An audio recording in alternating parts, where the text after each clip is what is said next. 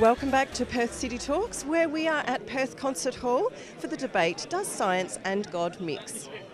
I guess one of the things that strikes me is that in your story about boiling water and tea, you actually said, I think, that you need both explanations. Mm-hmm.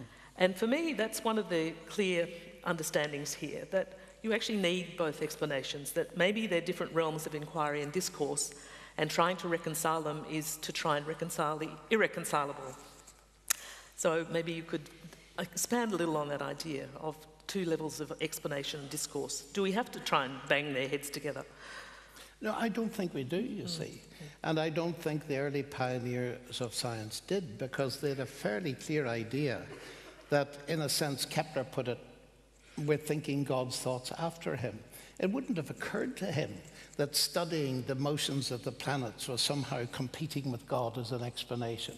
Because God is the bigger level of explanation. He's the explanation of why there's something rather than nothing, of why there's a universe at all for science to study.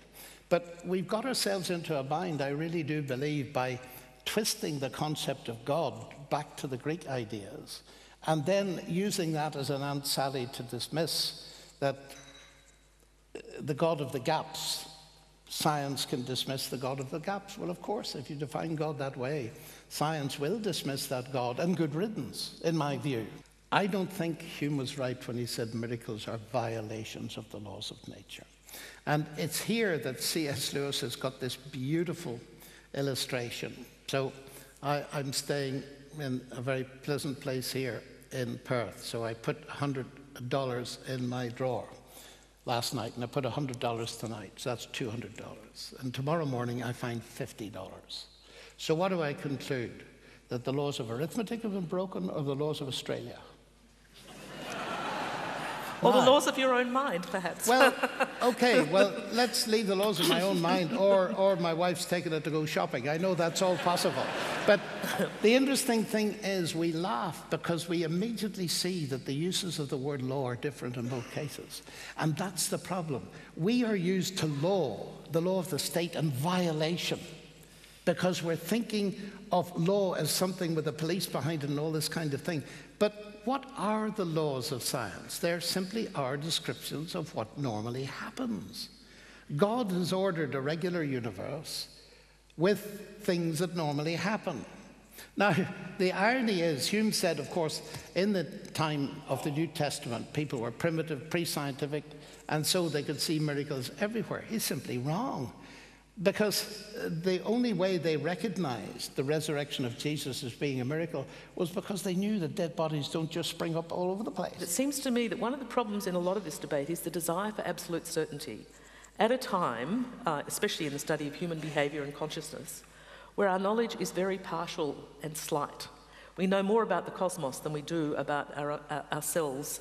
The way we develop, the way we think, and thinking about thinking is really pretty early in scientific terms. So I don't know if you want to comment on that, whether you come across that absolutism. I can comment on it because I come from a race of people that love absolutism. and what I would say is this, that I take your point, and the consciousness debate is utterly fascinating. I think if I were younger, I probably haven't the ability to be a neuroscientist, because I think that's where the big questions are going to come. And I've thought a little bit about it and actually written a bit about it. But the point to my mind is this, that it's absolutely true that certain people crave certainty. Now, a craving for certainty, of course, as a psychological phenomenon, does not of itself mean that certainty cannot be had. And I know no other way of dealing with this kind of thing but on the basis of evidence. Let me transmute the thing, or transpose it into a different key. Am I certain that my wife loves me? Now, I'm sure you could advance all kinds of psychological questions and so on. And I would say, with my mathematical head, no, you can't be absolutely certain. But you can have confidence beyond reasonable doubt that you'd stake your life on it. Okay, thank you very much, John. I now have an iPad here, which I think I can read, with your questions on it. And the first of them actually comes directly, really, from what you've just been saying, John. But I think I'll ask it anyway, because it's a slightly different emphasis. So how do you think your upbringing in Northern Ireland influenced your worldview and your perception of the intertwining of science and religion? It influenced it a great deal. My parents had a very modest education, but they were very remarkable. And this touches on your subject of research. In a very sectarian country, they were Christian without being sectarian. Now, what do I mean by that? They employed Protestants and Catholics equally in their business and were bombed for it. My father believed that all human beings were made in the image of God and therefore of infinite value, and therefore you must not discriminate on the basis of religion. Now, that was a courageous stand. So I didn't grow up with the sectarian baggage that so many of my contemporaries grew up with. Next question. What do you think of the new multiverse idea to explain that our universe is just one of many and a Goldilocks one with the right physical and laws to permit life? Well, I find it a fascinating idea. I sometimes wonder, but this will express a terrible bias if it's not a desperate way of dealing with the question. Again, it sets up a false alternative. Max Tegmark, the man in Princeton who was responsible for generating this idea that there's an infinite number of universes in which anything that can happen will happen. So it's not surprising you're in this one, because after all, it's the only kind of one you could find yourself in. Those arguments don't work very well, I think. Firstly, Max Tegmark says there's either a multiverse or there's a creator. Now, the problem is created by the extreme fine-tuning of our universe. It is so special. And we have discovered that over the past 50 years. Amazingly special. Roger Penrose, one of my colleagues at Oxford, who's not a theist at all, but he puts it in theistic language. He said, you know, to have a universe like this in which there's a second law of thermodynamics, the creator's aim, and I'm quoting him, has to be accurate to 1 part in 10 to the power 10 to the power 123, which is a number so big that if you put a 1 here and a 0 in every elementary particle in the universe, you can't even write it out to the base 10. So it's incredible how precise our universe has to be in order to have life on it. So that has been part, not the only cause, but part of the reason that the multiverse has been generated in, because people have thought that by increasing the number of universes, you somehow increase the probability of having a universe like this one to a likelihood. Wonderful question here from a 14-year-old who says, I'm 14 and I feel as though God does not speak to me. Why doesn't he? What a fascinating question. Well, I admire a 14-year-old who comes up in a crowd like this with a question. You feel that God doesn't speak to you. Now, that's a very personal question. How does God speak to us? Some people imagine that God speaks to us by you hear a voice and all this kind of thing. If I'm asked the question about God speaking, the way I would answer it is this. Where I sense, and of course, this is highly subjective, and I'm aware of it, but you've asked me the question. One of the things that really convinces me that Christianity is true is when I reflectively and meditatively read Scripture, take the Bible seriously. There are times, doesn't happen all the time. The whole idea that in belief sometimes comes excuse. That for some people a belief in God, as you've just been describing, enables them in a sense to externalise the responsibility that they have to live a good and wholesome life. That they look outside themselves for an understanding of how to live and how to be. Are you essentially referring to the Freudian argument there? It could be. Yes, well,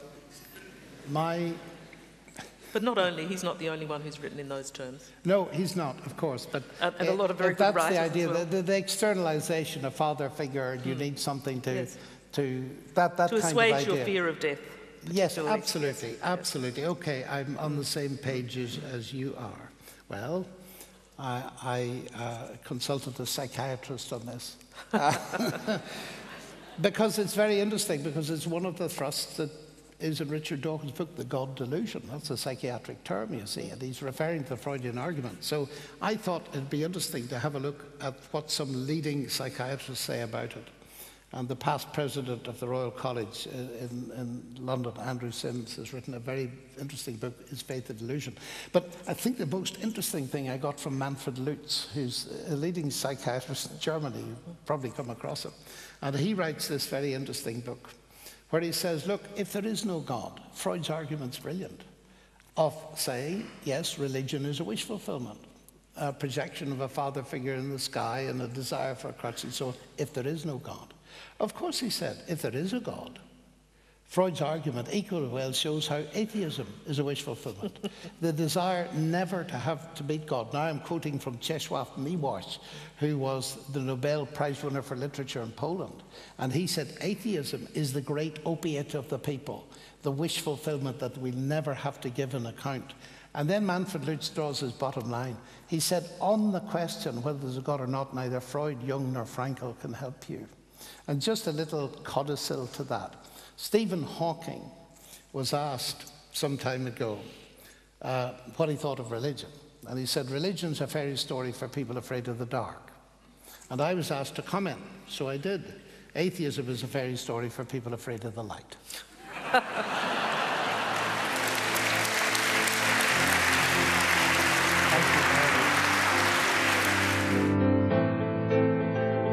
I'm really a great admirer of John Lennox, and I love him dearly. So I think it went well. And what was the most poignant moment for you in the question and answer? That I think he answered all the questions that the people asked him, and he is brilliant. My wife is actually the one that's into it, and she dragged me along, and I find it very interesting. And yeah, it's something to think about. Absolutely food for thought. Was there any one particular point that really resonated with you this evening? Yeah, that the fact that science and Christianity doesn't add up to everything, but as you put it, not everything can be explained, but if you believe in God, then it makes more sense. And did it live up to your expectations? Yeah, in the sense, as I understood it, it wasn't going to be a debate, but a conversation. It definitely was that, and it had, there was kind of time to tease out things and stuff. So yeah, very much lived up to my expectations. Are there any questions about your religion that would make you doubt? Yeah, So I am religious and I do doubt, and I think things like that one, the problem of evil and suffering, is a really pressing one, and how that. Why God doesn't intervene in certain situations and so on. I find that quite, I guess, intellectually difficult, and personally, challenges, I think existentially challenging as well. I took a lot of notes. There was a lot of information, but it was easy to digest, I think. And I like the way that they split it up, where he spoke at the start, and then the second half, you could ask questions and you could have your own input. Because it's always really interesting to see what other people are thinking and what other people in the audience have to say. And he responded so fast to all of them, he always knew what his answer was going to be, and I just thought it was a really interesting night. Can you tell me what you gained from the debate this evening? I think it's something we've been discussing a lot at school at the moment as a philosophy student, something that's definitely also as a Christian been something that I've been discussing with myself. So it's been good to sort of get some, it's sort of like a level of clarification, another way of thinking things and answers to questions I've had and my peers have had that in ways I've never thought of, and ways to answer it that are based more on logic than on Jesus, which is always a more helpful way to discuss with non-Christians, which I really benefited from.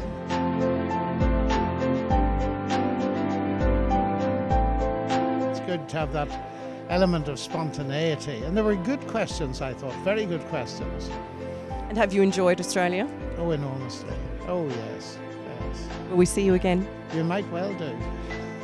Be wonderful. Thank you very much. Thank you very much. Good night.